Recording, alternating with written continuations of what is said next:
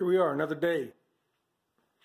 This is the slab that we worked on the other day, and since the last video I sanded it a bit and it came out pretty good.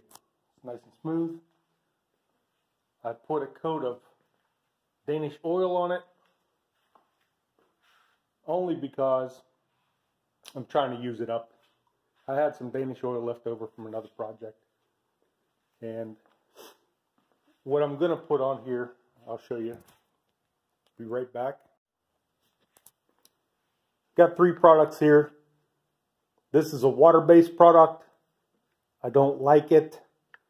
I don't like the way it looks. I don't like the way it feels. I don't like the way it takes wax. So I use this on the bottom to get rid of it. This is the product I like the most. I put this on everything. It's expensive. It's about 20 bucks for this little quart can. But it waxes nice. It feels nice. It makes the wood look nice. It has a little red tone to it that makes it look orangish, which I like. And these two do not mix. This is water-based. This is oil-based. Water-based, you clean up with water. Oil-based, once you use that brush, I got a little trick. I stick it in a Ziploc bag and throw it in the freezer. And then if you use it within the next week or two, it's still good. Teak oil is something I had left over from a different project that I was working on. I don't really care for it for this kind of project. It's good for what it's good for, and that's more like your fine furniture and stuff like that. So the reason why I put the teak oil down on this piece right now is because oil and oil, these two oils go together and they do well. This one goes well right over top of this one.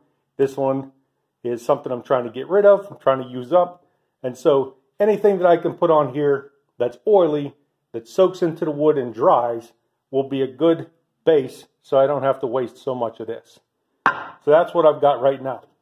Get these 3 out of the way, be right back and show you the next step.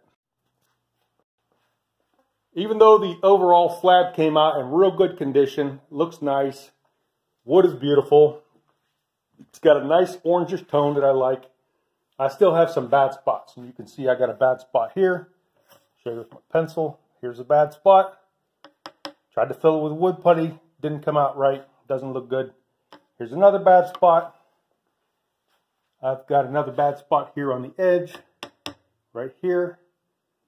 And this whole board here, a good long piece of this board is just a bad board. The grain goes the wrong way. It's sticking up, it's causing me problems, and I've decided that this is going to be a workbench. This will be my main workbench that I use here in my garage. So what I decided to do is, I got some different kind of wood. I got oak. These are little oak scraps. Again, I picked these up somewhere, and I cut a few little scraps, rectangles, and that's going to be my patch. So I marked them. That shows me the top. That shows me the orientation. And I also took my pencil, drew around them. And next step is we're going to take these outside again. Beautiful day. Get the router back out. And we're going to route out these holes and stick this patch in and glue it in. So there's patch number 1. Patch number 2 is right here. Patch number 3 is right here. And this big long patch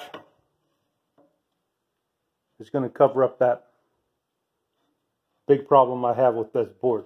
And the reason why I wanted to use oak on the edge was because as a workbench, oak holds up a lot better. It's a lot harder wood. And if I put something on the workbench and pound it, or if I want to bend it and hit it with a hammer and I accidentally hit my workbench, it's not going to dent as easy as it would if it was this pine. This pine is extremely soft. It's really not well suited to be a workbench. And my goal is, over time, as I do projects and get the router out, I'm going to keep putting these patches into this. The more I tear it up, the more patches I get, the better it's going to look. I hope to use a whole lot of different kind of woods for this. And you'll just have to bear with me on this because this will be a continual project that lasts hopefully a good long time. So gonna get this thing outside, get all set up with my router again, and next time you see me, next time you see this slab, we're gonna be starting to work on cutting these patches up. Be right back.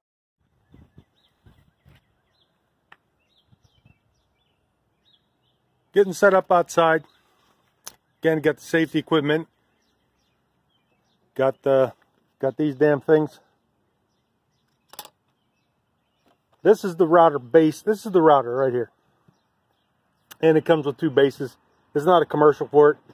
It's just, they're different. This is a fixed router, and when it goes in here, it stays in the same place, and that's what we used the other day. We're not going to use that today. We're going to use a different part. This attachment right here goes up and down. So you push down on this little handle here. Kind of hard to do one-handed. And then that lets it go up and down. And then you can set the depth using this part of how much up and down it goes. The router goes inside here. Same bit we used the other day, except this time we're going to be cutting a lot more, not only on the bottom like we did the other day, but on the side. And same 2 wrenches to install it. What I'm going to do is put this router inside here, secure it. Little latch on the bottom, on the back here.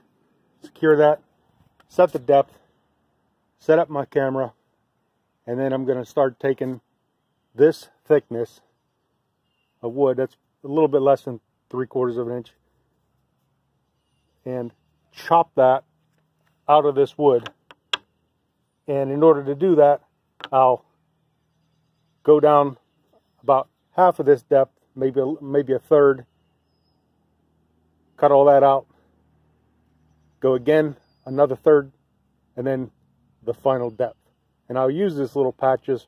It's important to have your patches already cut and figured out first, because this little patch right here is exactly the depth that I want to go down. In fact, if I'm going to make a mistake, better that this is lower, better that this is a little higher than it is lower as it sets in the wood and I glue it in, because you can always sand it down a little bit, and that's actually what I'll go for. I say I'm going to try to get this exact. I'll actually leave it just a tiny bit high. And so let me go continue to get set up a little bit more and come back, and we'll hopefully have a camera on this router and get a little action going here of gouging out that wood. So be back in a second.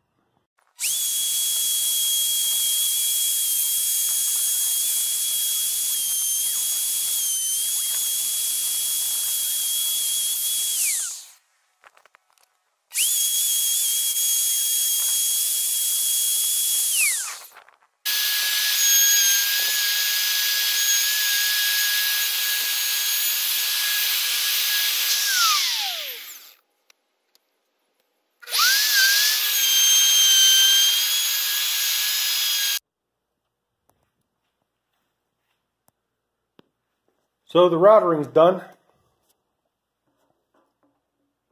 You just need to, you got 2 choices. You can round off the corner of your patches so they fit in the hole, or square up the hole. So I'm going to take a chisel and a hammer, clean up these holes. There's patch number 1 down here.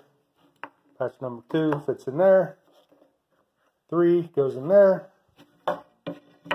4 fits in there.